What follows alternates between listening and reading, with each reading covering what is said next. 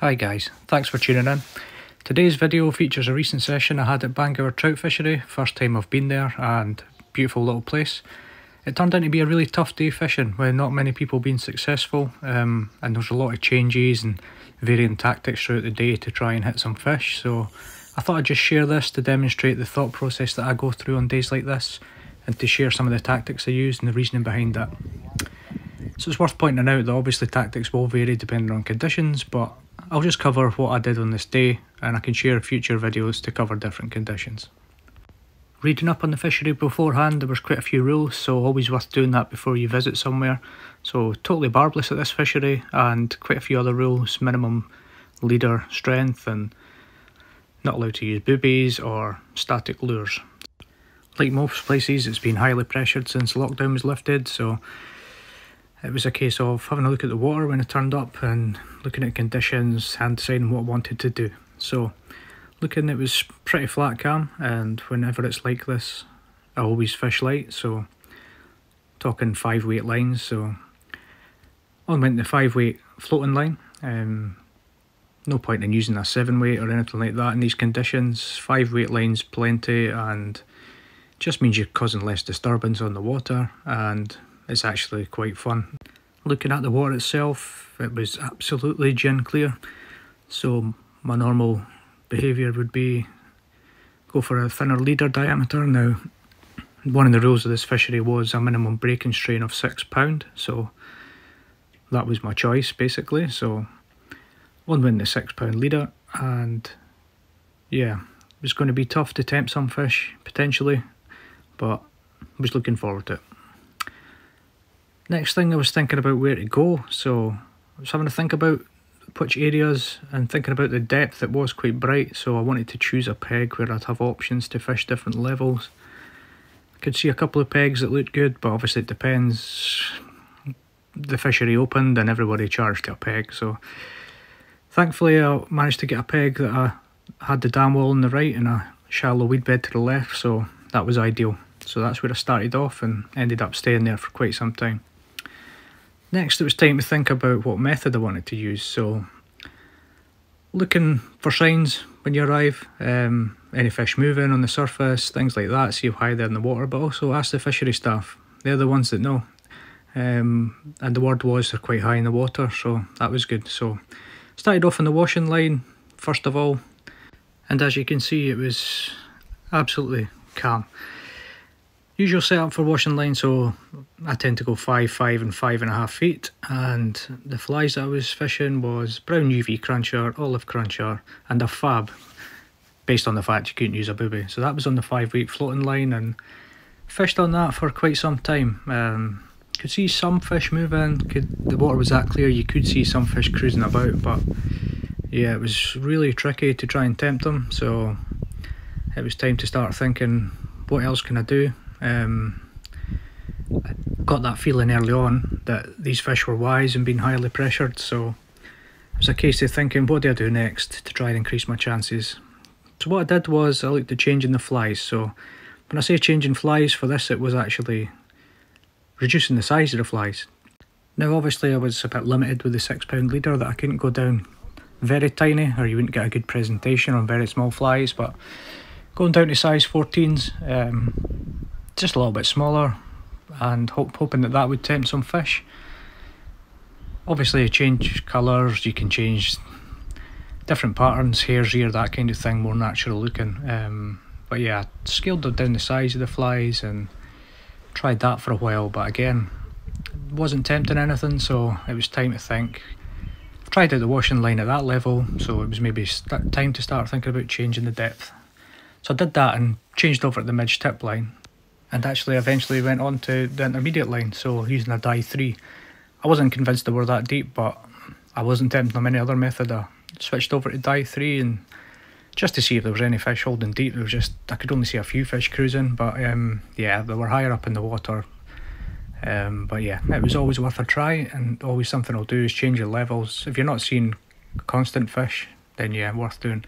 So this was me on the midge tip line, and as I got to the end of this retrieve, I actually got a pull.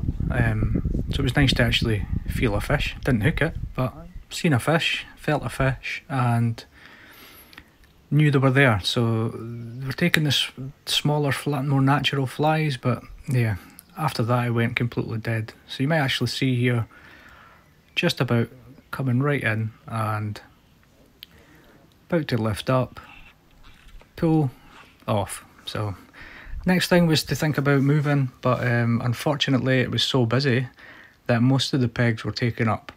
Normally I'd be moving around just to see if there's more fish holding in an area, or just to change the scenery and cover a different area of water.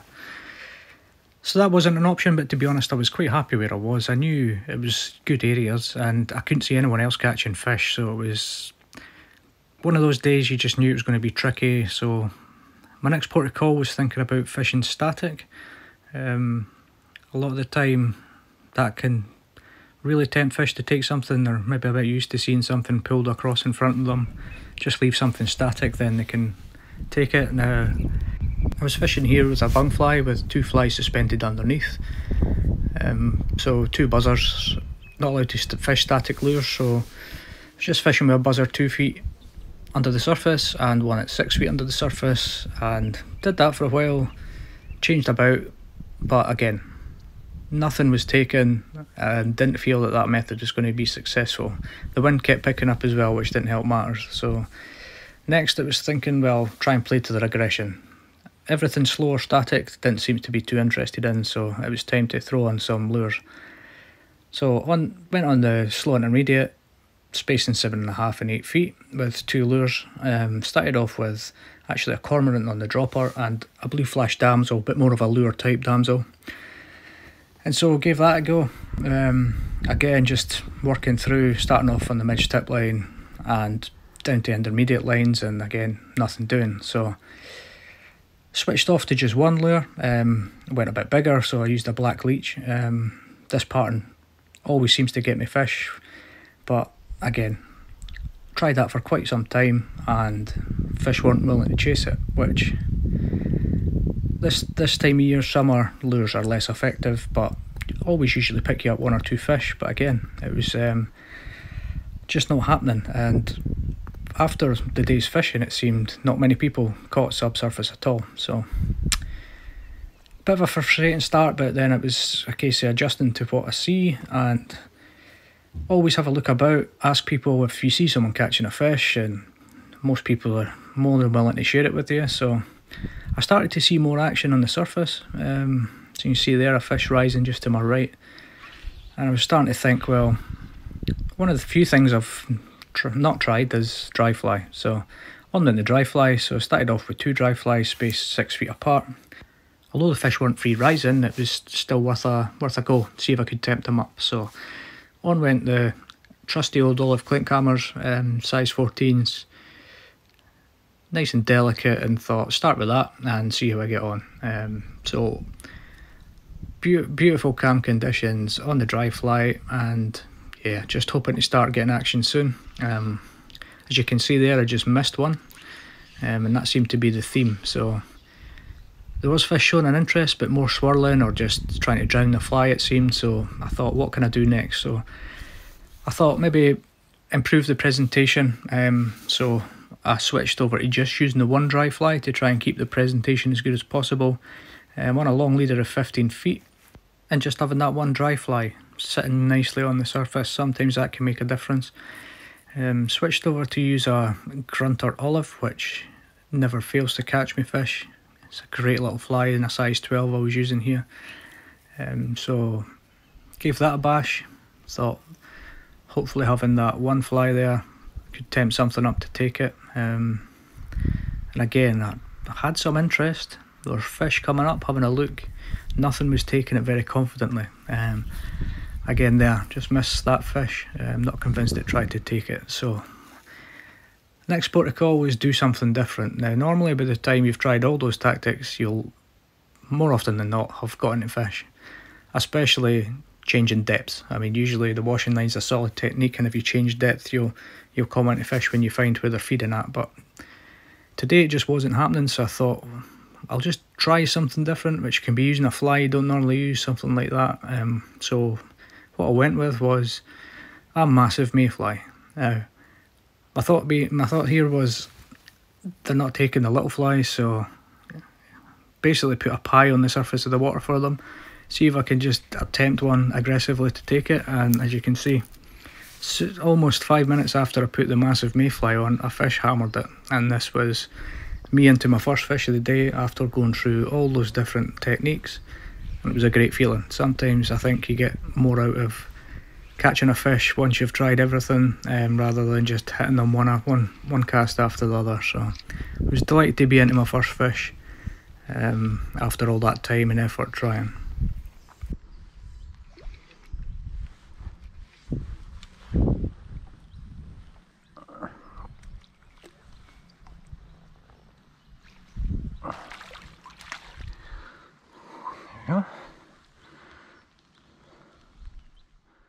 I then changed over to a slightly more subtle CDC mayfly. It's kind of lower profile but still pretty big. Gave that a bash, and again into a fish. So seemed I'd found the method, and it was one dry fly presented really well, and in this case a large dry fly. It seemed to be tempting the fish up to hammer it rather than subtle takes on smaller flies. Now it's not normal, but yeah, it just shows you it pays sometimes to try something different. It tends to be the other way around, that bigger flies they'll try and drown and you go smaller and catch fish, but just one of those days where something different worked. So always worth just trying something left field, whether it be bigger flies or even flies you don't use as often or think you've gone off using, or variants of a fly that you like but in different colours, so like a yellow dancer but changing up the colours or something like that. Definitely pays to do once in a while when you've tried everything and you really aren't having much success.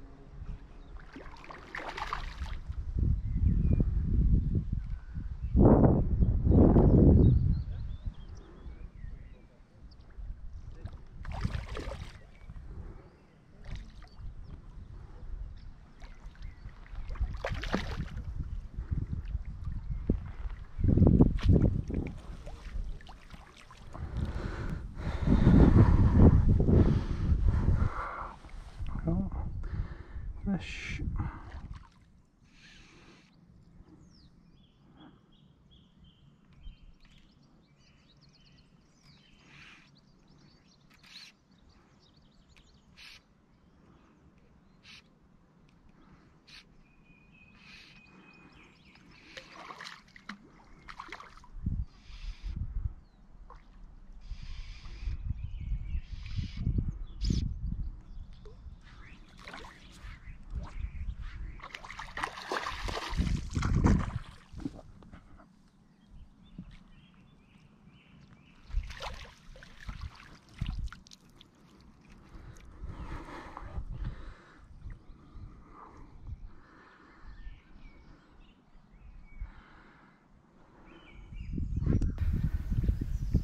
That was my day done, and I had a really enjoyable day. I mean, it was difficult, but I do like having those days now and again where you really feel rewarded when you've tried a lot of different things and you eventually work out something that the fish want. And yeah, a bit crazy today, but I found something they wanted and managed to catch 3 fish when a lot of people were struggling to catch one. So enjoyed my day, and I'll definitely like to go back to Bangour.